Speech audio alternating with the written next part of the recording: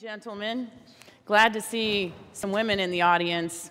I have been in this industry for a long time, as Ray just mentioned, and certainly, especially in the early years, it was a bunch of men, so I'm glad to see a lot of women in the audience. Yeah. I wanted to give a little bit more detail on my background so that you understand what really makes me the expert up here to talk about channel strategies.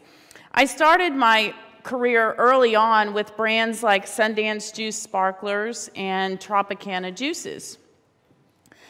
I then went to the other side of the business, which was the retailer, and I spent several years with 7-Eleven, eventually managing all of the beverage business for North America, including the beverage business for 5,500 stores in our proprietary Slurpee Big Gulp business. That was a $3.3 million business. But I decided to follow my passion, and my passion was to really work for a startup company. So I went to work for FRS Healthy Energy, and I became their general manager of retail sales. My team in the first year closed all our white spaces, which is a term about DSD, when you are able to penetrate an entire region in every county with a DSD distributor. And it's really important to do that as you launch, if we're talking about DSD, as well as selling into retailers like GNC was one of our first early adopters, Target. We actually started out in the first year with a test with Target. We sold into many, many regional grocery chains in the West Coast market. And we also sold into our first mainstream grocery chain, Albertsons, in that first year. So really engaged me back into all channels of trade, and certainly selling a brand that was a startup brand. And I continued to work for other startups, most recently the CEO of an energy shot company called Bozzy, a nutritional energy shot company. And then I really, really went after my passion, which was to form my own company called Growing Innovative Brands and become a consultant to help emerging brands get their products to market.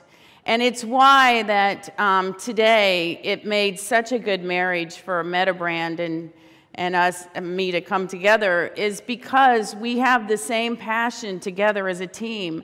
And I'll share with you a little bit later about, how that passion has so much breadth to it as well, because we really, really want to be able to help avoid the mistakes that are so easy to make in this industry, and to help you do that. So why is this industry so tough? You heard it from almost everybody who stood up here, that this industry is really, really tough. Well, this is what the reality is today, is that there's product category overload. When I was selling the first new age brand, which was Sundance Juice Sparklers, the only thing in the aisle of beverages outside of juices was carbonated soft drinks, New York Seltzer, and Perrier in a green bottle. We weren't even dealing with this new phenomena of bottled water that has become such a big category. We were really selling an incrementally new opportunity to the retailer, and nobody else was doing it yet. And so that's really what product category overload is about, because today it's unbelievable how many beverages exist by category. And we're going to talk about it a little bit later. Product differentiation, you heard a lot of other people talk about that today as well. It's absolutely imperative. It's a new term that we call disruption. You have got to be able to disrupt in order to be successful. And that's because the consumer ignores clutter. They have so much. They have clutter in brands. They have clutter in messaging. They have clutter in technology. They have clutter everywhere. And they can only process a certain amount of information. So what the marketing experts tell us today is that they just block it all out. So you're really going to have to communicate with them, and communicate with them at the point of purchase, which is on the package. Retailers evaluate product mix 1 to 2 times a year. And a lot of retailers today still do not review their product mix any more than one time, a spring-summer set, and maybe they do a refresh in the fall-winter.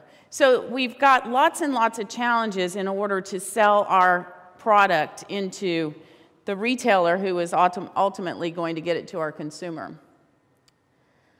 We talk about the 10 pillars. The 10 pillars are really the absolute 10 things that you must execute impeccably to be successful. And you've heard a lot about these 10 pillars today. You've heard what you need to be successful. I want to focus on the viable business model, which is pillar number 4. None of these are in any particular order because they're all necessary, but I'll take you through how that relates to really selling your product and what price point that you're going to sell it to and how you're going to make money as a company. And then really focus on channel strategies and distribution models. So this is the viable business model, and it is just a simple spreadsheet. But what is really important, you've got an idea, and hopefully before you have that idea, you've thought about what is already out there in the marketplace, and you've thought about, you know, what's my consumer need, and how am I going to package this, and what category is it going to play in. So you go look at the competition, or what you assume is your competition. And in the example of a tea, you might go to the tea category, especially in a Whole Foods market, and you know that you're interested in coming out with a functional high-end tea. And so you look across the category and you understand that these teas range in price from somewhere around $1.89 to $2.29, $2.49.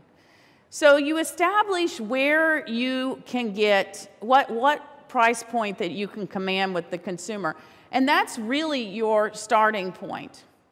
Now go back up to the beginning, and Bill talked about cost of goods and involving and including shipping and fulfillment. Those are all part of the cost of goods. So I want you to take this retail strategy, this retail pricing strategy, and go all the way back to the beginning of your business model and plug in your cost of goods. Now, you have the revenue, which is the price that you actually charge to the distributor, and Bill also just talked about this in his slides, minus the cost of goods gets you the gross margin. And this is the most important margin in the model. All of the industry experts will tell you, and probably Brad, I think, is going to talk about this later on, is that the minimum that you need to have is 35%, and I would like to see 40%, because after this line comes sales, marketing, and G&A expenses. And so in order to understand whether or not you have the ability to introduce a product to market, you got to know whether or not you're going to make enough money as a company. And then you want to include all the structures of the supply chain throughout this model. So whether or not you're going direct or DSD, the margin for delivery is different, and DSD is a higher margin, and we'll talk a little bit more in detail about that later. But you plug in your margin, and then you've got your unit cost to the retailer, so it's what the delivery system charges the retailer. You've got your retail price, and then you make sure that you've got the appropriate margins for the retailer. And they all are different depending on the channel. But what you're doing here is you're taking an average and you're trying to understand whether or not you've got a product that will be able to be marketed to the consumer. The retailer's going to take about 38 to 48% in margins depending on who they are. Now, that also, if you haven't, and I recommend this before you go do anything else, if you have not actually gone into formulation work, then what you've got here is actually a cost of goods budget, because you probably didn't know how to fill in these numbers when you started, if you haven't done any formulation work yet. Now you've got your budget to work within, and you know that the whole model works from beginning to end. Obviously, later on, you'll build the formalized business model that gets all your other expenses in there and everything. But this is really a way of determining that you've got an idea and that you can get it to market and make money. Eventually, by the way, not at first. These are the retailers that sell beverages. And there's two categories of retailers. There's what I call take-home, and the second category is immediate consumption. They sort of speak for themselves, but they're about the shopping experience. And when you're thinking about your strategies, you want to think about how is the consumer shopping? What's their trip mission? And I'll have a slide on that in a little bit more detail in a few minutes here.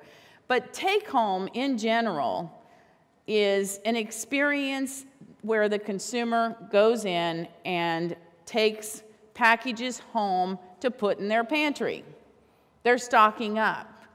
And one of the reasons why we as beverage entrepreneurs want to eventually move into and very strategically move into multi-packs, because the take-home packages and the take-home business is higher volumes per outlet. And it's not because you're necessarily having people drink more from those particular outlets, but it's because they're buying in multiple packages and they're taking them home and they're putting them into their pantries. These are supermarkets, these are traditional specialty grocery, natural grocery, of course.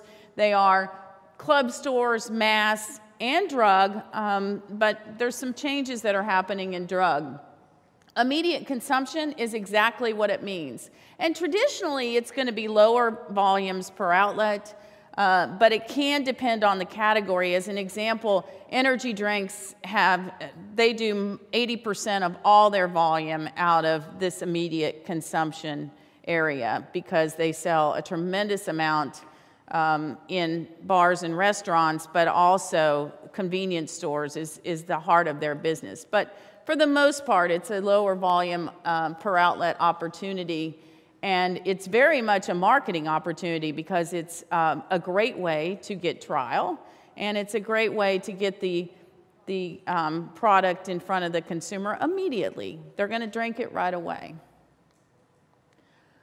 So there's some new information that I pulled off the internet a couple of weeks ago, and it's really about drug that's changed, but to talk a little bit more about this trip mission, because it will influence where you position your product in these particular outlets. It will influence what kind of packages you have within these particular outlets, and it will definitely influence your sales and profits.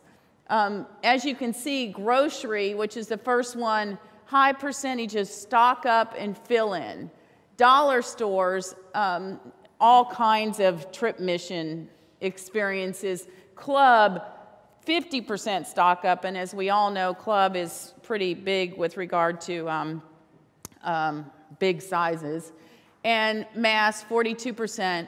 Drug, also going across several categories. And what this says is, and what we've been saying for years, is this thing called channel blurring.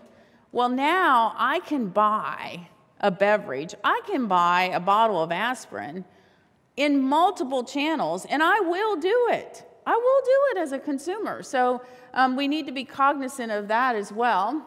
And there's also this dynamic of browse and buy versus search and retrieve. So shoppers visiting drug exhibited both, as an example. And we we kind of knew that because it's more of a female shopper and they're shopping for a lot of things shopping, but more and more drug is seen as highly convenient, and that's where it becomes a bigger opportunity for beverages. Drug has been trying for years to be a mini convenience store to female, and they have not necessarily been successful, but yet recently there is new documentation that says the consumer is actually shopping this as well for convenience, and that makes the immediate consumption opportunity in drug a much bigger opportunity than it was. But the only thing that I found interesting about this is that because they're shopping so quickly, they have little interest in discovering new items. So some dynamics about drug. Also, to further talk about strategies, and there was a slide that Bill showed about the different margins across the retailer channels. It's also driven by their strategies around pricing. And this is some of the things that you'll work through as you work through your pricing strategies specific to channels. But convenience is traditionally higher retail.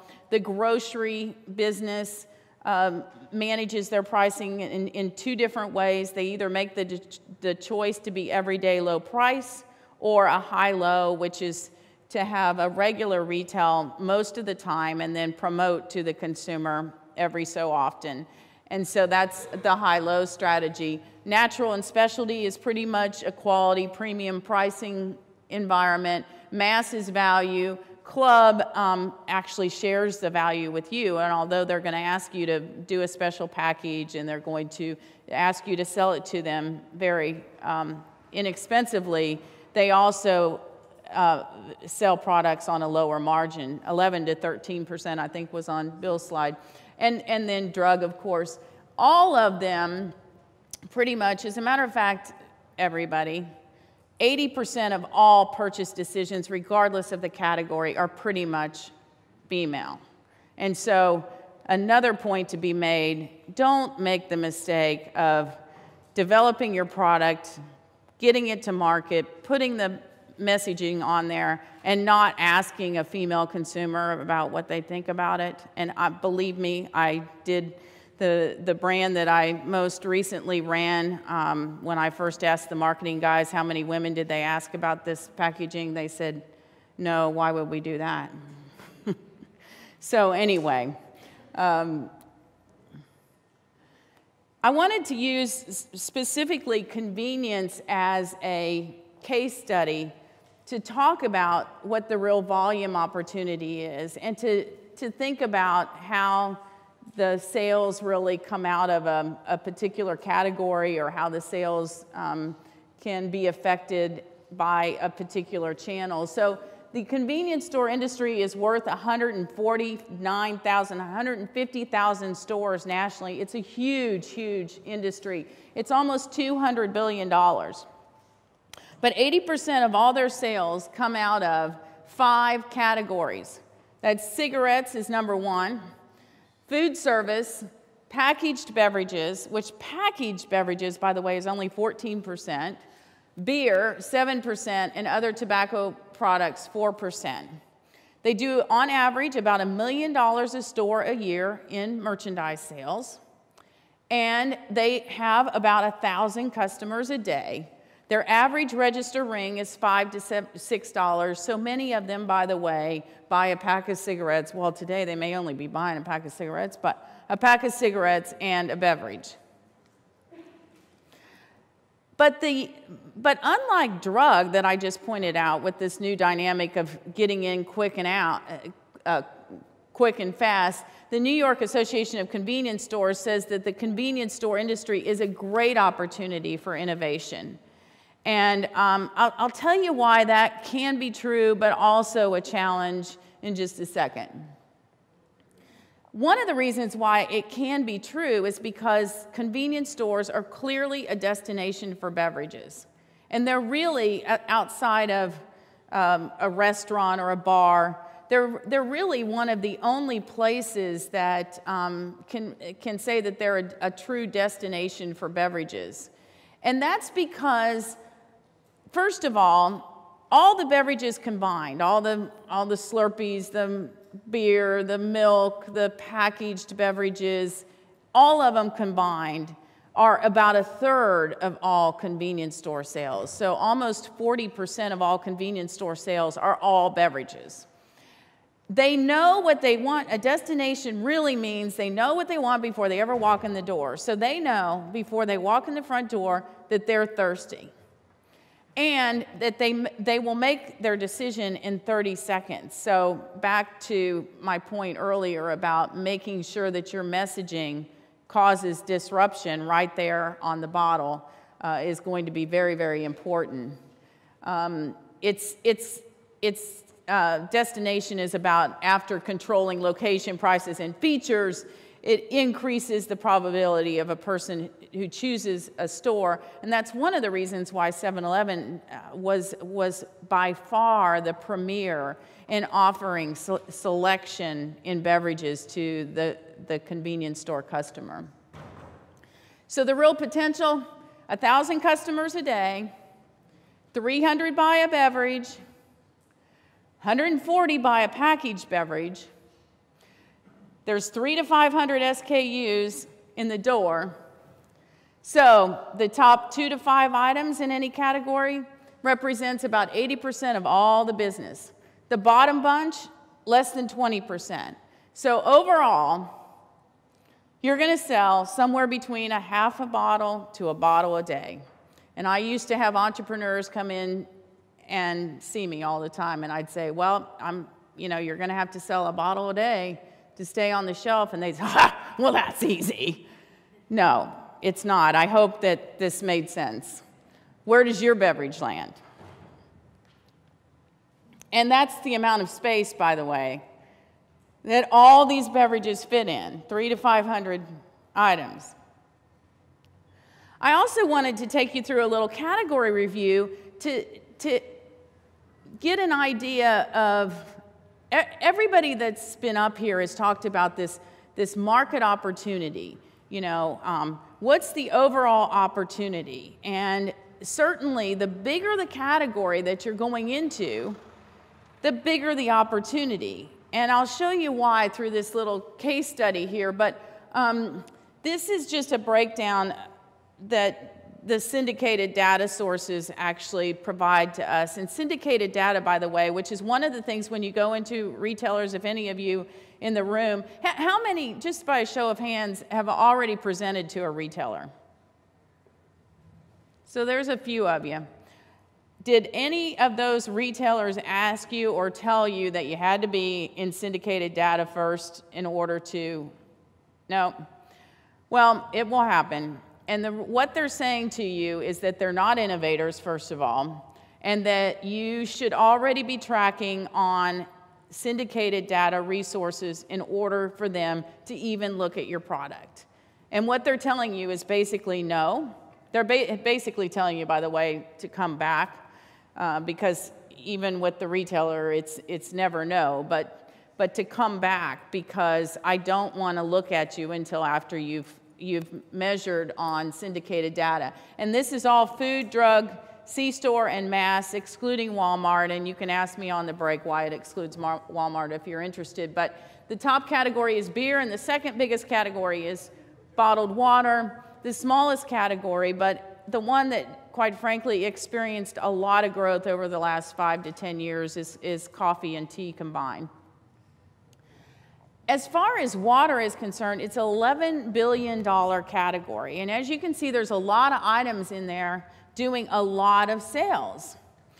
And as category managers and category leaders, many categories, we will make a decision that we want to have 3 tiers: value, mid-tier, and premium. And those are pricing strategies. And as entrepreneurs, you'll also want to consider this when you're going to market, because you're most likely going to have a premium strategy.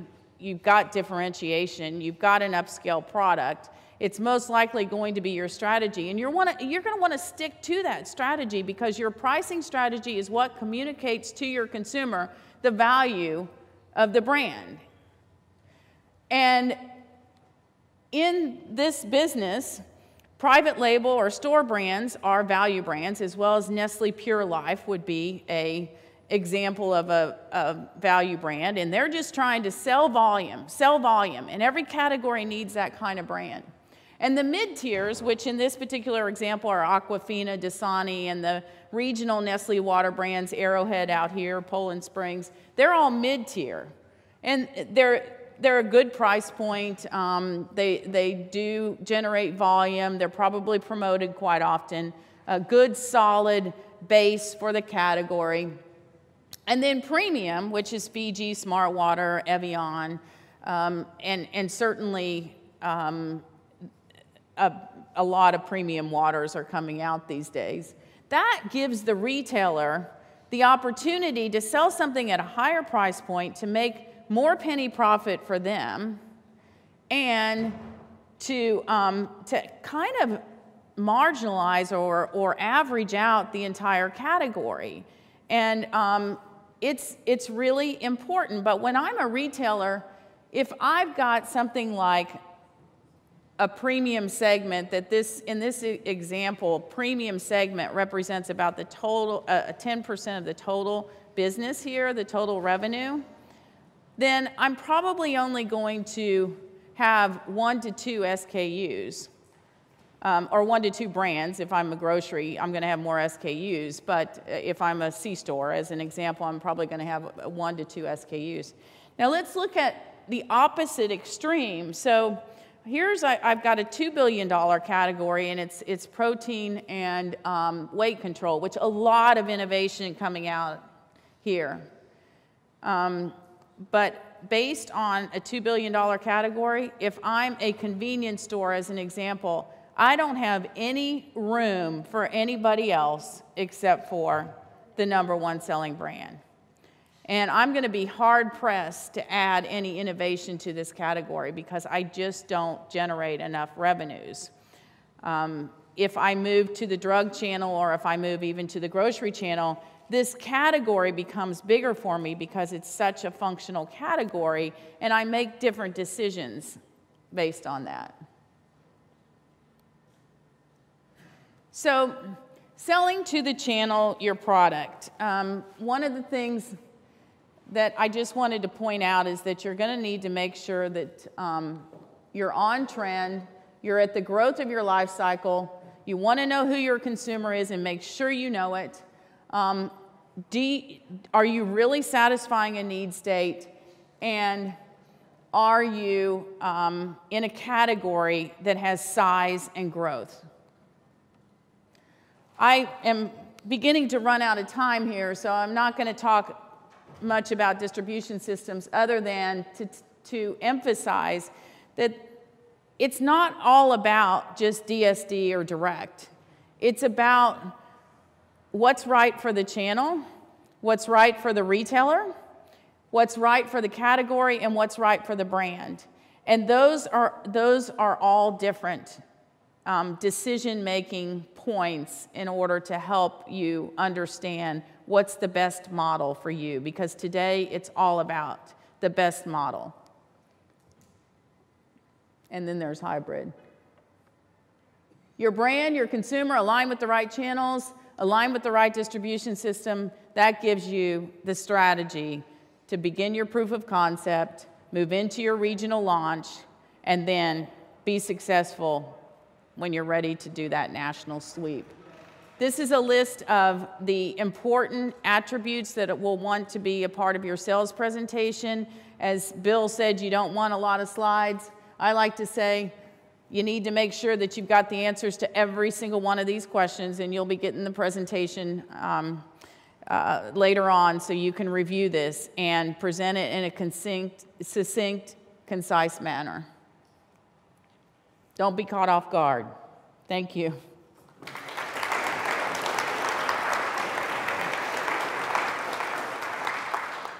stuff, Debbie. Thanks so much for that. We have time for about 5 or 6 minutes worth of questions. Does anyone have any questions for Debbie? Yes, 1 second.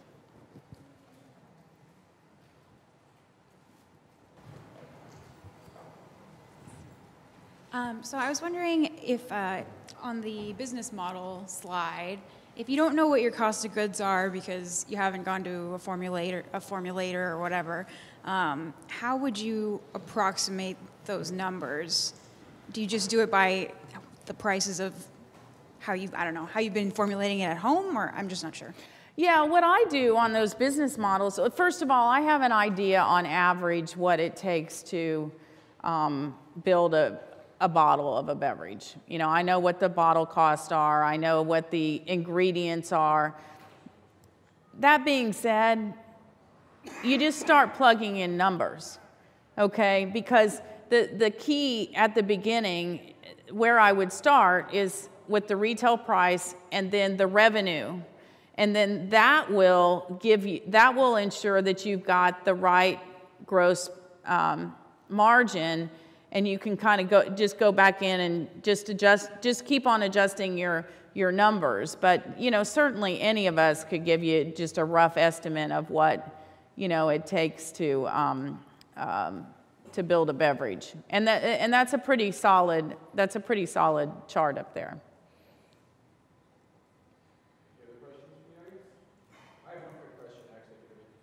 The biggest stumbling blocks that you see when new brands go into retail channels, and it's not necessarily the right retail channel for them at the very beginning, how do you avoid those stumbling blocks from the very start? If it's not the when they get into their first retail channel, it turns out that's not necessarily the right channel for that product. How do you avoid those kind of mistakes starting from the when you first launch? Well, it's all about understanding the consumer. And so you understand who your consumer is, then you work into where that consumer shops, and the region of the country, the geography, all those things are important factors in really building your strategy on what retailer to go into. And so if you don't do that up front, which a lot of us, quite honestly, just assume that the best channel for us is this channel or that channel. You know, convenience, a lot of entrepreneurs like to go into convenience. It's really not necessarily your best channel in a lot of instances today to launch in first. So, you know, taking in all the factors of who's shopping at that channel, where they live, where's the concentration of where they live, and certainly, you know, how they shop. Do they definitely have a need for your product? And then going into the right retail channel from that perspective. Great. Okay, I think we're going to break for lunch. Thanks so much, Debbie. That was really great.